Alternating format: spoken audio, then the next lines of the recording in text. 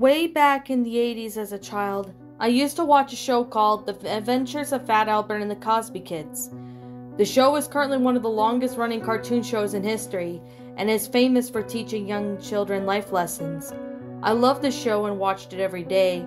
However, by the age of 13, I stopped watching the show. I am now a grown-up and live in an apartment in New York.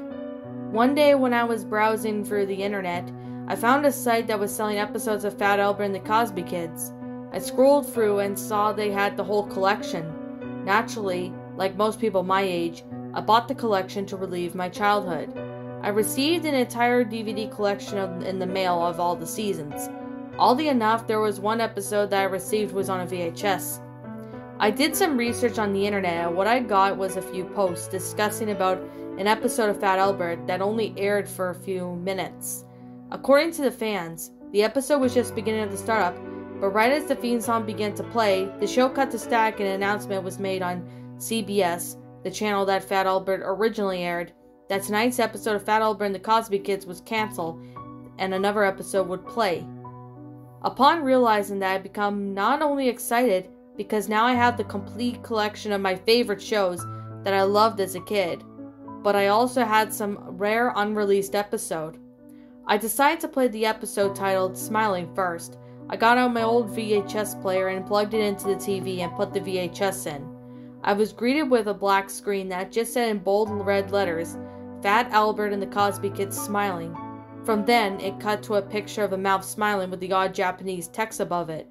There was a rip on the screen that I had covered at least 3 of the symbols.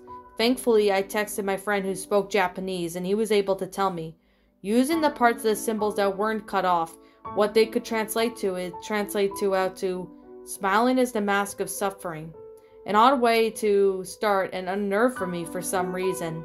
Now, before I mention the theme, I need to take a mention that the intro was cut out only by the scenes I have mentioned were in it. The main theme begins to play, except something was wrong. The song was lower and slowed down, making the sound depressing and obnoxious. Even weirder, some of the scenes where Bill Cosby was supposed to be on stage, dancing around in the feet during the theme, he wasn't there. It was just an empty background. It then cut to the scene where Fat Albert's friends were supposed to be carrying him, but instead it was just a picture of Fat Albert lying on the ground and the footprints leading off the screen in direction that they were carrying Albert. But what really stood out to me was there was scratch marks leading in the opposite direction of the footprints. From what I could gather, I believe that the boys saw something and ran away. However, one of the boys wasn't able to get away fast enough, and it grabbed him and dragged him away. The intro then cuts to the junkyard, and it was abandoned and emptied. It showed the instruments that the Cosby Kids used for music. The instruments were lying on the ground, mangled and broken. I could have sworn that the end of one of the instruments I saw had a bit of blood, as if someone used it as a weapon and hit someone. The intro finally ended and I was quite shocked at some of the imagery, but I had continued watching the episode. The episode shows the Cosby Kids and Albert playing in the junkyard. Rudy begins talking about how he heard about a new girl moving into a home nearby them. Rudy went on to say, I've heard some kids who have spoken to her and tell me that she's really weird. We shouldn't hang out with her.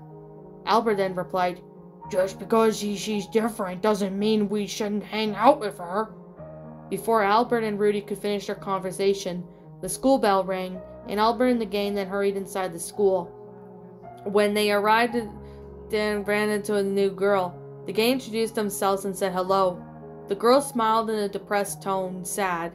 Hello, I'm Daisy. Albert then asked her if she wanted to walk into class with them. Daisy just said, okay, I guess so.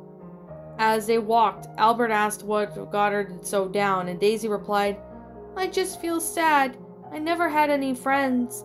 I've always been secluded and everything has just been a meaningless feel to it. Albert replied saying, but it's not, Daisy. Everything you do is a meaning, and life is what you make of it. When you finally realize it, you will smile and be glad I told you. Daisy then said, okay then. After school, Daisy and Albert were walking down and eventually encountered Rudy lighting a joint with a special lighter and that he carries around. Albert becomes furious and warns Rudy that drugs can do harm to him and make him go insane. However, Rudy brushes off what Albert said and continued. The next day, Rudy got into trouble after having an outburst and attacking a fellow classmate, beating him to near consciousness. Events like this continued over the course of the next 3 days, until Albert couldn't take it anymore. He decided to go tell the school faculty that he was doing drugs, and if he could get Rudy any help. However, the school was already over, and Albert decided to wait till tomorrow to tell the school faculty. However, as Albert was walking to his school, a scream bellowed from Rudy's house. Albert rushed to the door and tried to open it, but it was locked. Albert quickly went home and called the police. After a few moments, Officer Gomez and other policemen arrived at the house. They only went inside just to find Rudy's parents, sitting at the dinner table dead, with their heads flying against the table. Rudy is nowhere to be found, and a police officer did an investigation of the bodies and concluded that they were poisoned.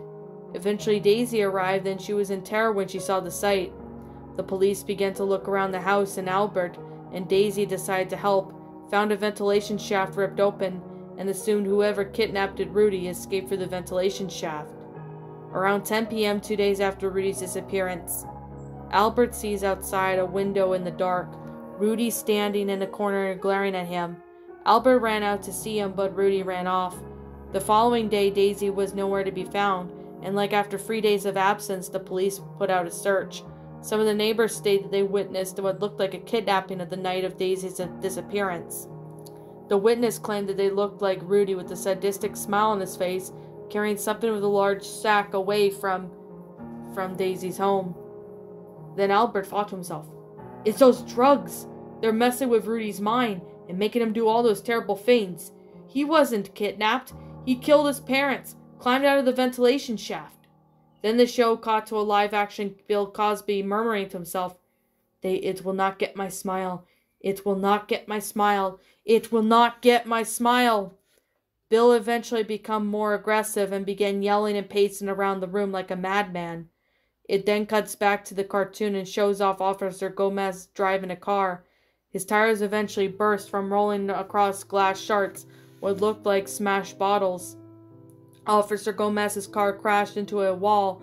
In the front at the end, he crawled out and reveals that he had twisted his leg and is immobile. Rudy then appears out from nearby alley and started beating Officer Gomez until he was unconscious, then drags his body into an alleyway.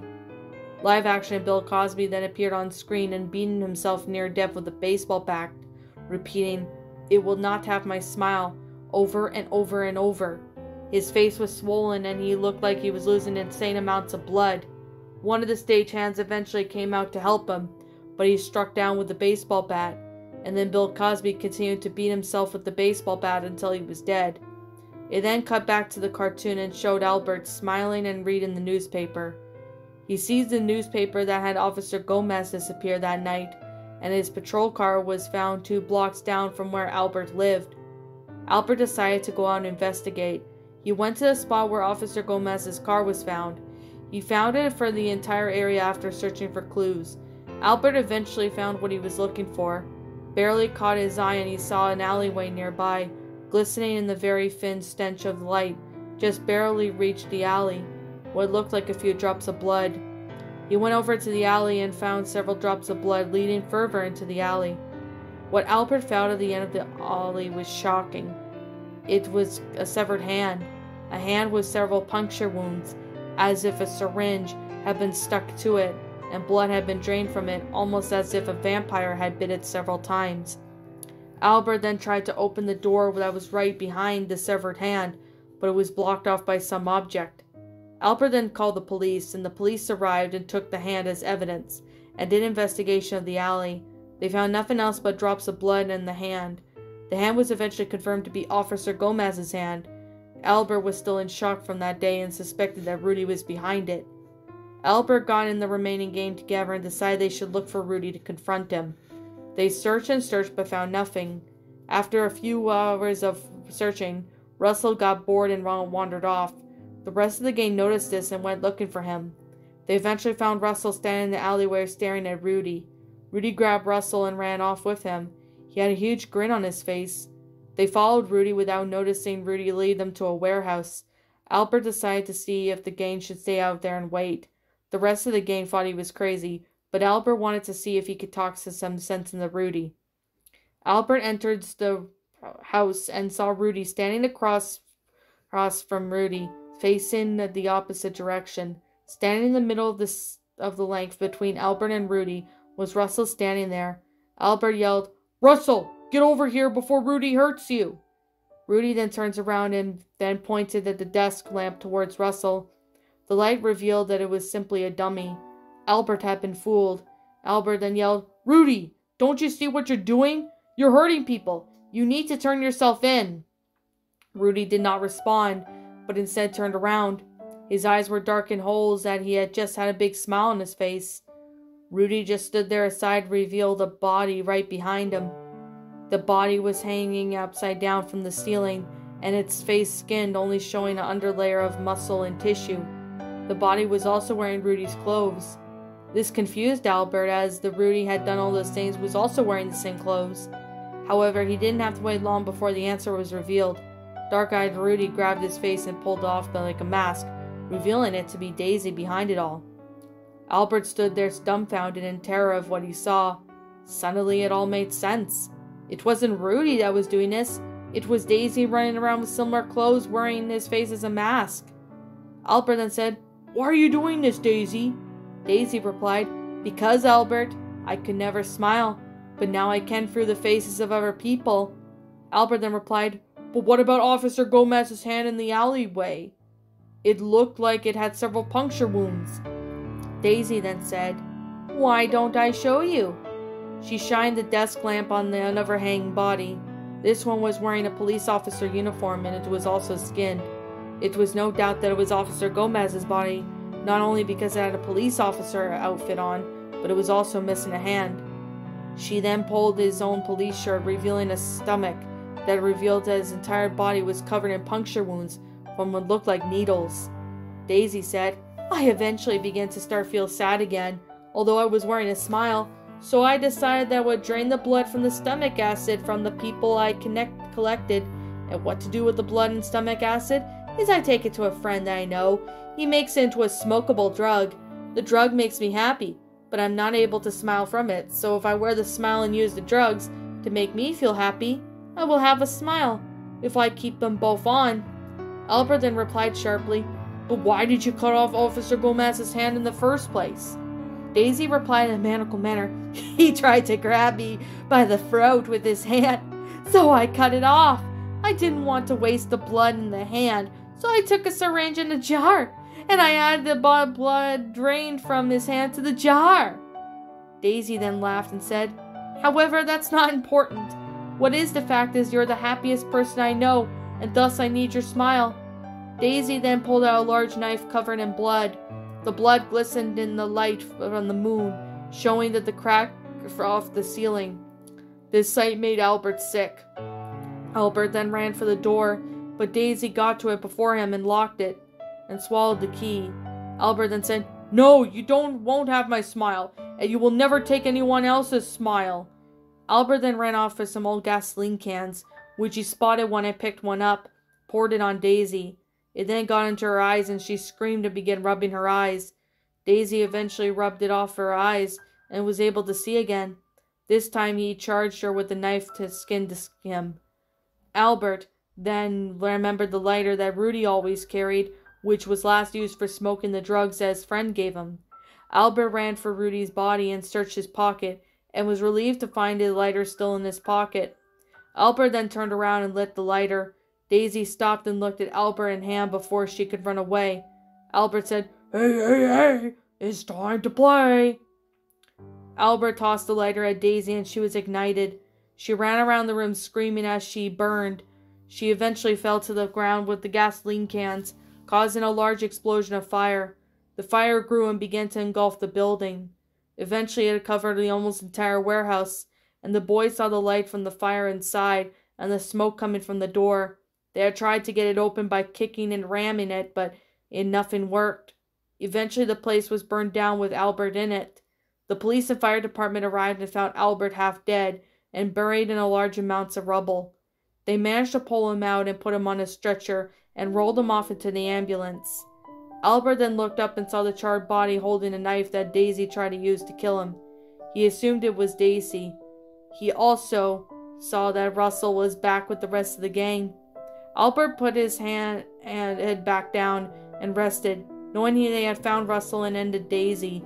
They then loaded Albert into the ambulance and drove off. The episode ended in a cut to static and a shot of Daisy wearing Rudy's face. This went on for a whole minute, and I felt like Daisy was staring at me through the screen. The episode then cut to black. I didn't know what to think. I was feeling so many different things at the moment. Fear from what I just saw, anger at the person who sent this to me thinking it'd be a funny joke, to relief that Albert had made it out alive. Despite all those feelings, I knew one thing for sure. I had to destroy the VHS. I took it and smashed it into bits with a hammer, along with the entire complete DVD collection. I then burned them for a safe measure. Is this the only copy? I'm not sure, but take this as a warning to whoever's reading this. If you receive the VHS copy of Fat Albert titled Fat Albert Smiling, then immediately destroy it.